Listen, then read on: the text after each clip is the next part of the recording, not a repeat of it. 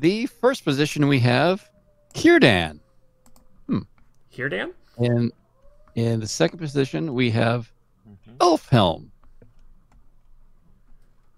In the third, Oh. In the third position is Gildor, and our last potential hero. Don't ignore her. It's Eleanor. All right, so we need to decide. Do we want to go to Spirit? We have to pick a hero to drop, right? Yeah, we got to drop a hero. So I guess that's the first thing we could talk about is when you're considering building a deck, what makes you keep one hero over another?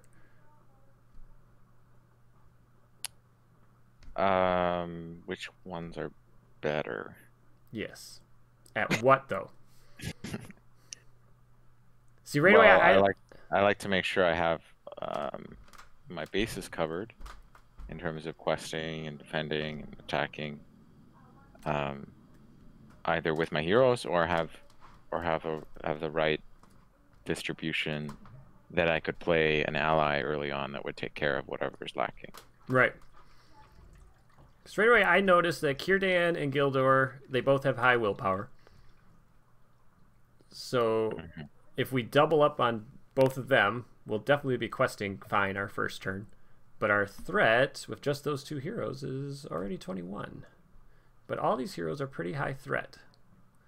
So I think we're going to have to assume we're going to be defending an enemy on turn 1 with this choices. How about we all, on the count of 3, say the hero that we would drop, and then go from there? That's hard. Oh my, it's so hard. Okay, I want to think this through. Yeah, give me a second. I want to think out loud. Because we're looking at synergies too, right? And we have Kierdan and Gildor, or both Noldor. Elfhelm has his mount thing, but a mount on Eleanor realistically isn't going to do anything. Correct. A mount on Gildor isn't really going to be useful because of his defense. But a mount on Elfhelm and a mount on Kierdan would be good. Yep. So that's your bare minimum. What about those Noldor steeds? Can they go on non-spirit heroes? What's the one I'm thinking of? The one where you discard cards. Steed of Enladris? Steed of Enladris. They can go on its spirit hero. Just spirit, hey? Okay. Or Noldor. So it could go on Noldor too, but it could go on Gildor. Could go on Gildor.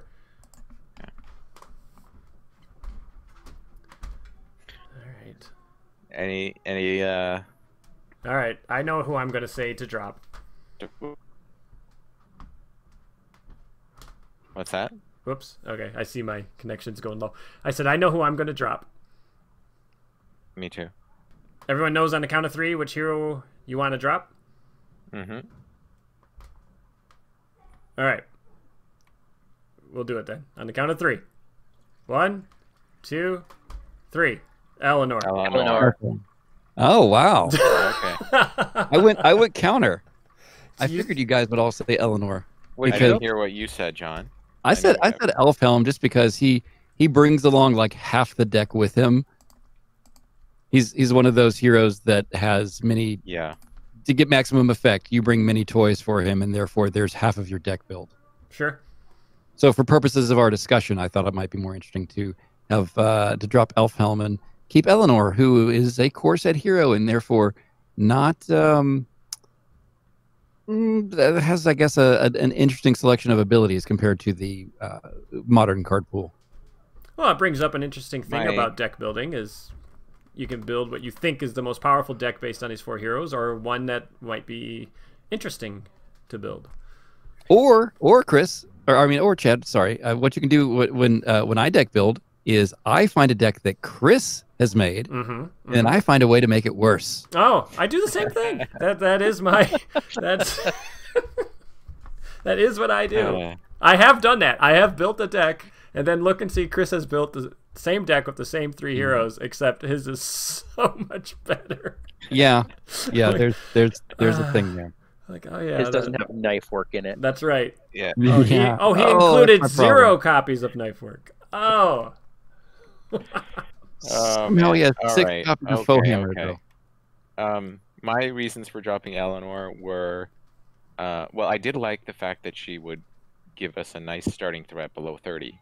So this is going to be tough for us having 31 starting threat. But I like Elfhelm in that he allows us to get a turn 1 steward by having 2 leadership heroes, him and Gildor.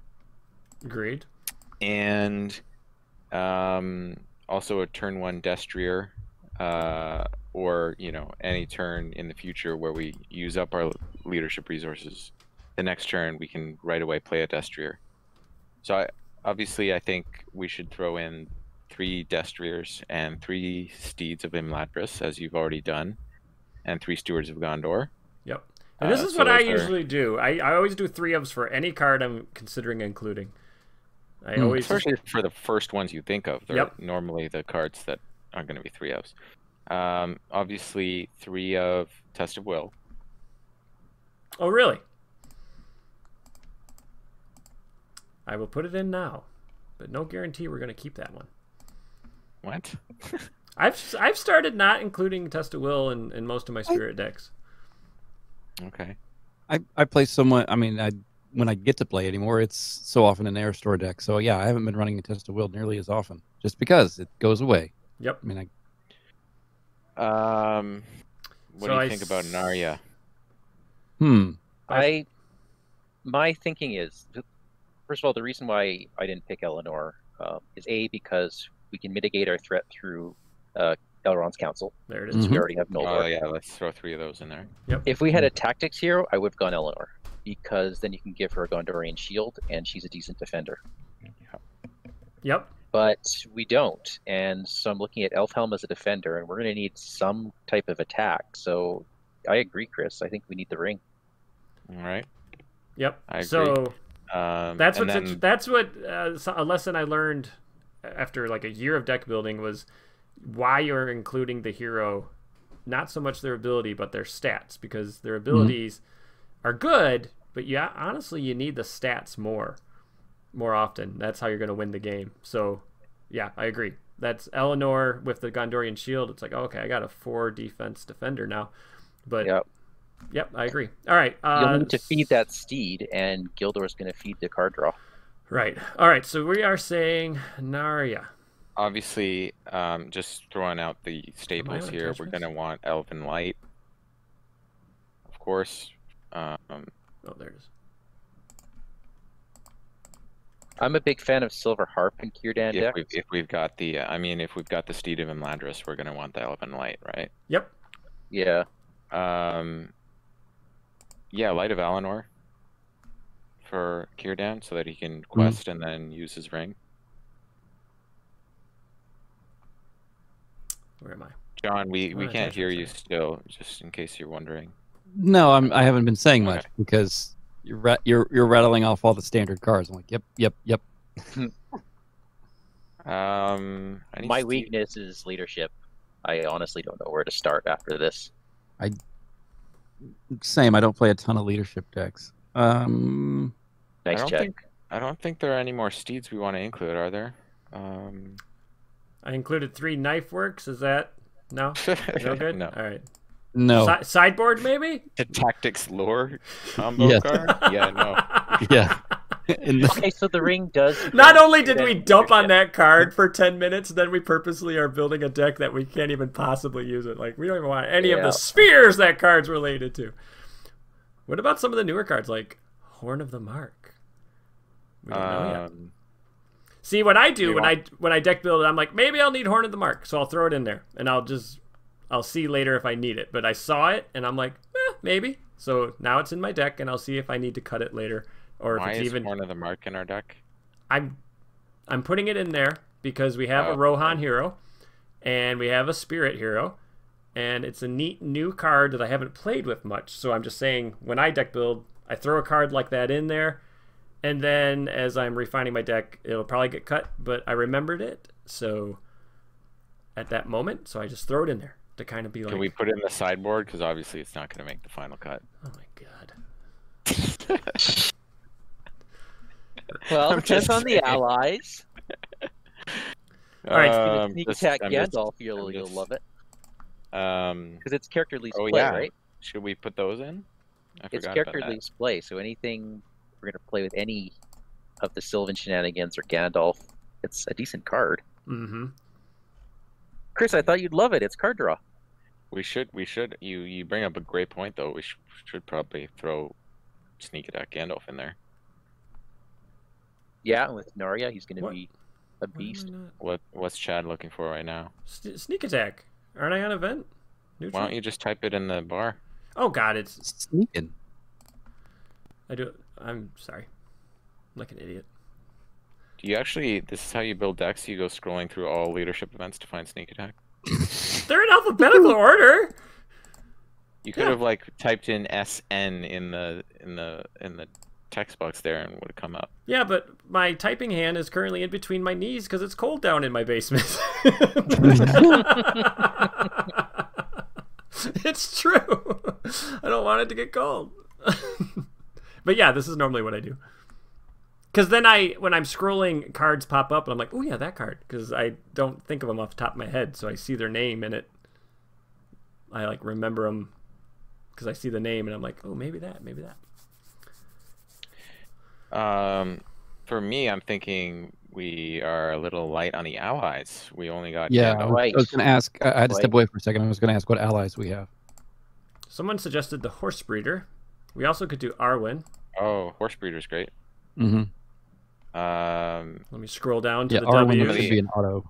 Some of the other 2-for-2 Spirit allies might be good, like the Handmaiden or the West Road Traveler. West Road Traveler. Oh yeah. One of Glorfy in there for funsies. Yeah. Definitely with Narya, he's amazing. I mean, Yeah, I might even want like 3 of Treebeard in there if we're just abandoning the elf. What about Keely and Feely? Rohan theme. We only have one spirit hero. We're going to be really shy on resources. Well, then unless we're you need to throwing decide. it on Círdan. I think Right. the Steward's going to go on Círdan, I'm pretty sure. Looking at the build, yeah. Narya will give him leadership as well, so it makes sense Right. to give the hero of the multiple spheres. How many copies of Durofin? You do have to consider what you do if you don't draw a Steward, though. 6. You don't want to be totally 6. reliant on that. Did I miss an ally, you guys said? I don't know because I can't see it. Oh, I have Arwen, Gandalf, Glorfy, West Road Actually, hold on. Traveler. Let me see if I can pull this up on my phone. There you go. I'm gonna So we've got solve it. Arwen, Gandalf, Glorfindel, West Road Traveler, and Westfold Horse Breeder. Is Old Treeers in there? Did we? Oh yeah, that's what you guys said. That's what you said. Potentially 3 copies of Treebeard. How much we got left? We have 46 cards already. Oh, wow. It fills up fast. Purple Wizard is asking, does Elven Light really make sense here? Well, with between Círdan and the Steed... Well, I'm thinking more the Steed of Imladris. Right. Yeah. You want to fuel that. Steed of Imladris and Glorfindel, but there's only one Glorfindel. Is there anyone else we could... What about... Glorfindel could probably be a 2 of. What about Leadership Leadership Aristor? I'm thinking drop Arwen down to 2 of, maybe. Yep. What about Leadership Aristor? Oh, yeah. Could do that. Because then he's an option if you don't draw your Imladris, but you draw your Elven Lights. Yep. See, now we're to the thing where I'm like, I have lots of Noldor allies. Maybe I should be including to the sea and dropping these 2 Rohan allies. They're good tech, though. Right. We're at 48. We're seeing some of the differences in how we deck build come out. Mm-hmm. I'm much more smorgasbord. Let's see. Is that working for you, John? Are you able to see it on your phone? No, it actually disconnected me from the voice channel here. Oh. So I was like, nope. I wonder why it won't let you talk. I don't know because Discord hates me. We've established this. Discord hates me. That is weird. It may actually be the legacy audio thing that I'm having to use to make the app work. Anyway. Horn of the Mark. No. No one's leaving play. Is this meant for solo or multiplayer or both? Yeah, What that's a good about question. what about Ancient Matham? Get some more card draw. Chris is suggesting that? What? Gimli?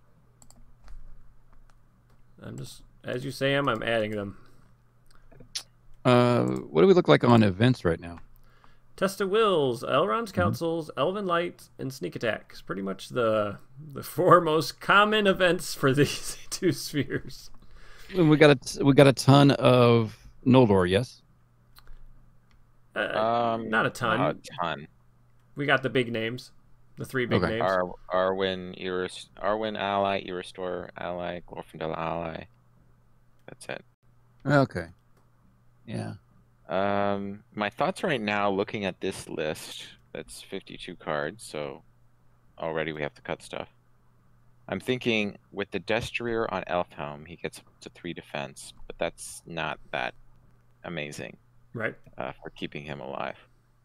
I would maybe want to think about Dunedain Warnings or going bigger and going for Ancestral Armor for him.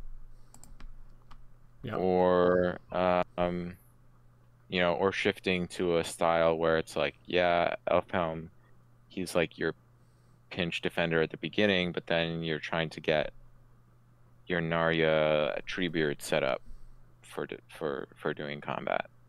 And that's, if that were the case, I'd lean towards I don't know, streamlining more card draw, focusing more on card draw, and not on the sort of Ancestral Armor strategy. So, if I'm hearing you right, basically, when you deck build like this, in general, it's either like, well, I want to get very specific cards on specific heroes, so I got to make sure my deck is very consistent and I can get those cards out. Or you build it more generalized. Okay, I can have allies defend. If I can get Elfhelm boosted, that's great. But you can't do both. You can't say, you either got to say, I'm going to focus my deck, or I'm going to let it be, whatever cards I draw will be helpful. It's consistency in cards versus consistency in intent and theme. Right. Well, you could go copies of Jubair and Elda here. Or you can go the Ancestral Armor and card draw route. Right. Secondhand Took is suggesting like the Hobrik. We could go all out on Elfhelm and throw him like Dunedain Warning, Ancestral Armor, Hauberk of Mail, Unexpected Courage, Armored Destrier, and make him a tank. And that's one strategy. Or we could, as I said, he's an initial kind of emergency defender, but ultimately we're trying to get Narya set up with Treebeard to do our defending. And one of those strategies warrants different cards than the other in how you want to set that up. Now, in case listeners are wondering, we have no healing, so what do you guys think would be a good defense value? Whichever way we go. I mean, we're looking at our lineup, we're not chump blocking. Right. How much defense would you feel comfortable with on Elfhelm? Yeah, in case, right. Yeah, I know, exactly. It may, and some of that depends on, now we have to think about what quest we're going up against. There's always Dunedain Signal. No, not Signal. Remedy. Remedy, yep. Yeah, that's right. And we do have money to burn.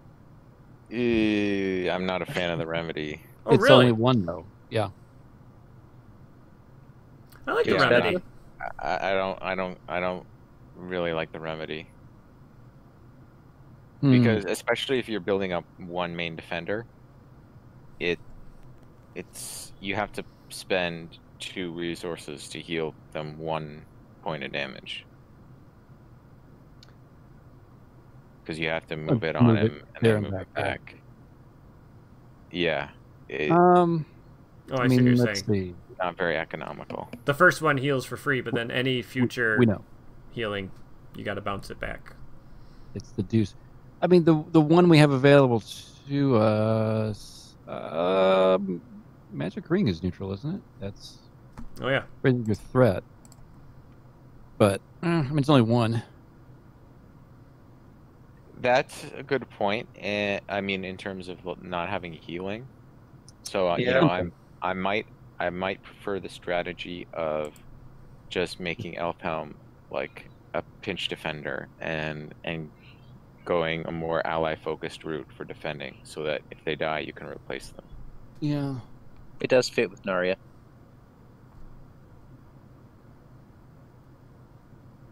So is it worth throwing in Jubair? Defensive allies. Yeah. Yeah, he is. Well, with Narya, you could also do a very good tail. We can't really do a very good tail with the amount of allies we have. No, right. You'd have to totally reshift. You'd have to reshift. I always like to have at least 25 allies if I'm going to do a very good tail, and Gandalf doesn't super count because he doesn't stay. Nope. Treebeard's great for a very good tail. Let's think. One thing I'm noticing about our build here, and we review cards on this podcast, is we haven't included any of the cards we always say, throw one in. Just throw, as a fun card. And that's, I think, is the tricky part about deck building, is you get to this situation, you're like, okay, I got 59 cards. Now, obviously, some of these I can drop down to 2 very easily. But we're still above 50, and we haven't really included any of those. Just include one and see how it works type cards. This is often the trap I see a lot of people fall into is that they have these one-off. Oh yeah, I'll just include it, but then they include 10 of them. Yeah. Yeah. Pick one or two. Yep. Right. So if we're not making Elfhelm the main defender, maybe we should drop the armor and the warning. Bard Lee brings up a good point. We have these ways to discard cards. We could discard a warden and stand and fight it. Yeah, what do you think about that, you guys? I've built decks like that before, where my plan is to discard my off-sphere allies and stand and fight them back in. It's a build. It's janky. Oh yeah. Yes.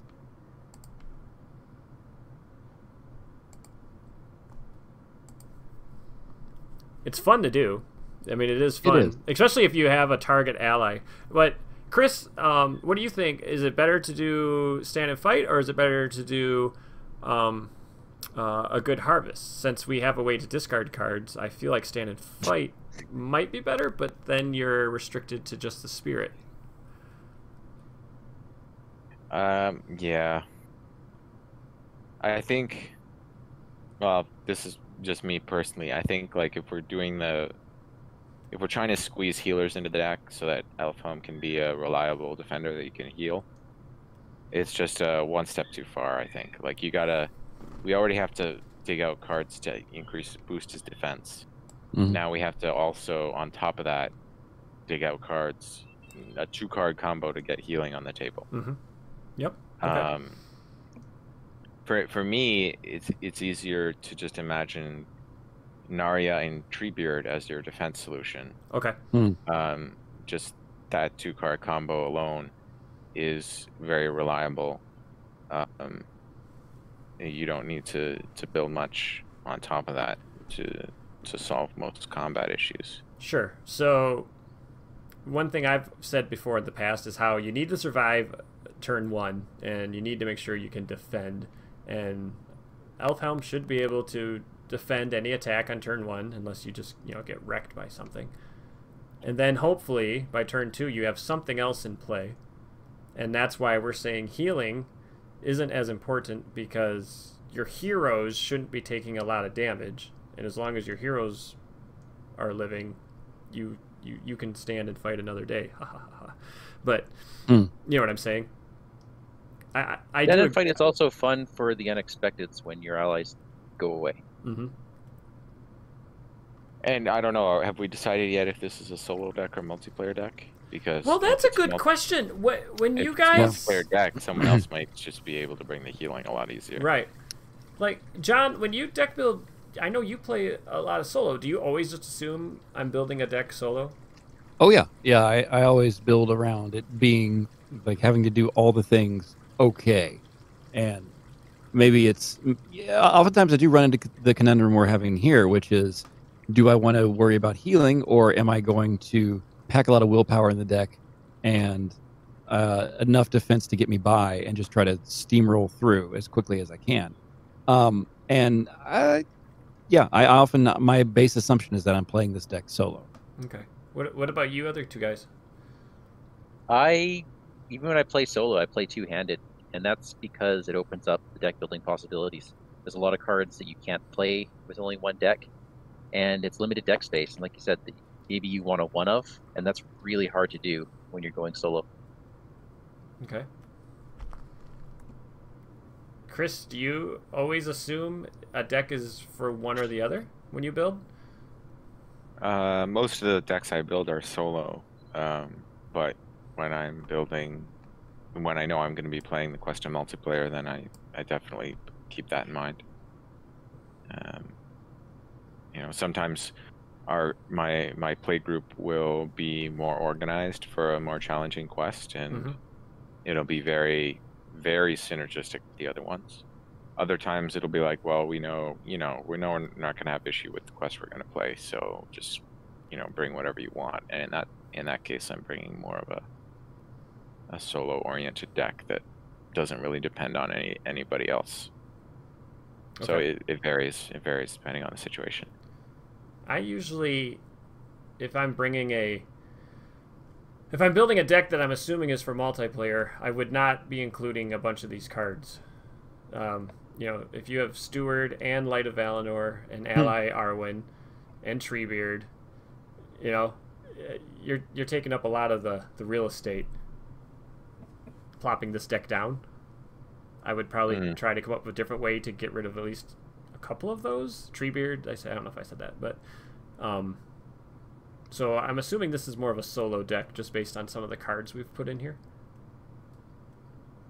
Yeah. And also, you know, for like a multiplayer deck, it's not really wowing one of the attributes of the game either. Where you could be like, all right, I got willpower handled, you guys. You know, this is going to do great. Or I can defend a lot. I mean, he's not even Sentinel, is he? No, only if we get Arwen boosting him. Or whoever, Treebeard, whoever we end up being the defender. So I feel like this is a solo deck just based on what we got going here. Why not the Handmaiden over the Traveler? Oh, you guys said Handmaiden. The Traveler has location tech built in. It might be quest specific. I did it for theme. The Rohan theme versus the Sylvan theme was, you know, my reasoning. I think there are good arguments for both. Yep. I don't know about the harp. I think I'd be comfortable dropping the harp entirely and bumping up the Mathams to 3. Because the harp is a tempo hit. You know, in the sense that it takes you 2 resources, and then it's like comparing to Ancient Matham. Ancient Matham will get you 3 additional cards by the next round. Sober Harp will take, well, in combination with Círdan, will take, you know, 3 additional rounds to make up that same margin. Right. And if you want to find it, you need 3 of, but all duplicate copies you draw once you get in play are dead. Because we only have 1 spirit hero. It's nicer when you have Arwen as well. Then you have 2 targets. But the only reason I go Silver Harp is because I have been burned too many times with 2 awesome cards in my hand, and I have to discard 1. So it's totally just those moments. Yeah. Yeah. It's funny because I'm the other way on Silver Harp. I don't include it in even in like an Era Store build, just because I figure, I'm going to see those cards again. Right. Yeah. It's all coming back around. The big continuum of cards flowing through my hand. So yeah, I mean, to me, Silver Harp is kind of it's not this necessarily the same class as a Test of Will, because obviously a Test of Will is much more universally useful. But it's one of those that I often will find myself, if it's in a early form of a build, it might be one of the first to go, or it might make it pretty deep, but still end up going because I'm like, well, yeah, it's going to save. I can make a case for it being useful clearly, but a lot of times just the quest and the situations play out where it's not that bad without it. Yep. And no, All right, I did not put an equal sign between Silver Harp and Test of Will, so don't at me. So we've got 53 cards now, Mm-hmm. and I'm just gonna quickly recap to the listeners. We've got 2 Arwyns, 2 Eorastors, 2 Handmaidens, 3 Gandalfs, 2 Gimlis, 2 Glorfindels, 3 Treebeards, 3 Westroad Travelers, and 3 Westfold Horse Breeders. For the attachments, we've got 3 Ancient Mathams, 3 Armored Destriers, 3 Light of Valinors, 1 Magic Ring, 3 Naryas, 2 Steeds of Imladris, 3 Steward of Gondor. And events, we've got 3 Test of Will, 3 Elrond's Council, 3 Elven Light, and 3 Sneak Attack. And we have to cut a total of 3 cards. So we get rid of the 3 Test of Wills. Good end. Yeah, right. Gandalf down to 2. So why don't we go over to the play tab and then draw a few starting hands and see what we don't like in our opening hands. That'd be an awesome starting hand. All right, the starting hand I just got was the Handmaiden, Arwen, Steward, the Horse Breeder, the Steed of Imladris, and Sneak Attack. So assuming you could put Steward on Círdan, which then lets you get Arwen. That's pretty good. And a breeder, yeah. And a breeder. And then next round you get a Destrier out on Elfhelm, and he's defending for 4 with Arwen. That's pretty solid. Let's see. Would it whiff? So we gotta draw 1 for opening hand. Oh, we would have drew the RSS here. Okay. We wouldn't even need to play the breeder. We could save it for something else. That's pretty good. All right, reset. All right, this time, Eristor, Light of Valinor, Gandalf, Test of Will, Treebeard, Westroad Traveler. Not as good. What? Light of Valinor is good. Oh, we'd be drawing 2 cards, though. We got Círdan. Yeah.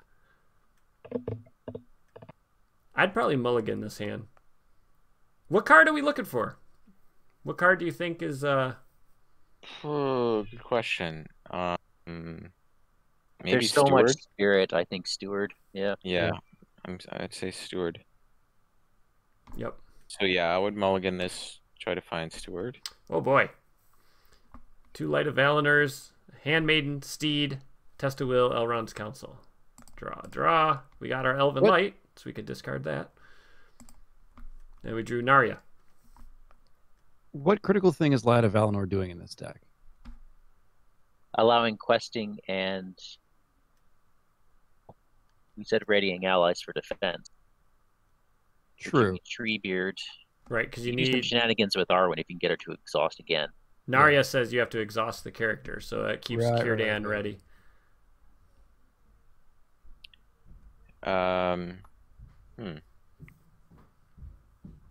Okay. So we did with get 7 willpower, man.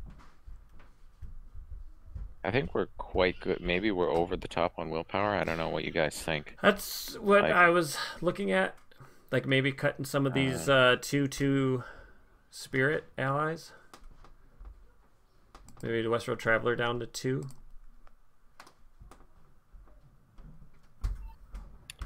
And now we have 2 cards to cut. Personally, I don't like the magic ring here. Really see what it's doing. Yeah, if we're not worrying about healing, then ditch it. How do you feel about going down to 2 sneak attacks? I'm fine with 2 sneak attacks and 2 Gandalfs. That would have... I'd rather cut something else because sneak attack can draw you 3 cards for 1 leadership resource. so it's got a good return. Like I think you'd be more consistent just staying at 51 if you're talking about cutting sneak attack at this point. Especially because you're drawing an extra card every round of Círdan. So I feel like with built-in card draw, plus Gildor has built-in card draw. I feel like with those two heroes, you can be over 50 and still have a really consistent deck. Especially if, like Chris just said, if the card you're cutting is a sneak attack or a Gandalf, that's... I think it works out to be not in your favor. But do we like... What about... Do we like having duplicate the like Gimli and Aristor? That's what I was looking at, Chad. I think dropping to 1 Gimli is what I would do next, personally. The 2 Aristors are kind of okay because, like, if you've got a really bad starting hand, but you've got Aristor there, you know by turn 2 you can start milling your hand for better cards. Whereas Gimli, he you know, he's good. He's a good ally, but if you're stuck with a bad hand and him, he's not going to help you get into a better situation. That's my reasoning. Okay, so that's good reasoning. It's something I think of without realizing I'm thinking about it, is how am I going to get out of a crappy hand situation? How do I rebuild a hand? All right, well, we're at 50 cards. I think the deck we've got is pretty good. So we ended up cutting a Gimli, a Magic Ring, and I think a West Road Traveler. Yeah, I dropped one of them. Okay. The Horse Breeder's a great chump, and it helps you find a card, hopefully. So we can publish it.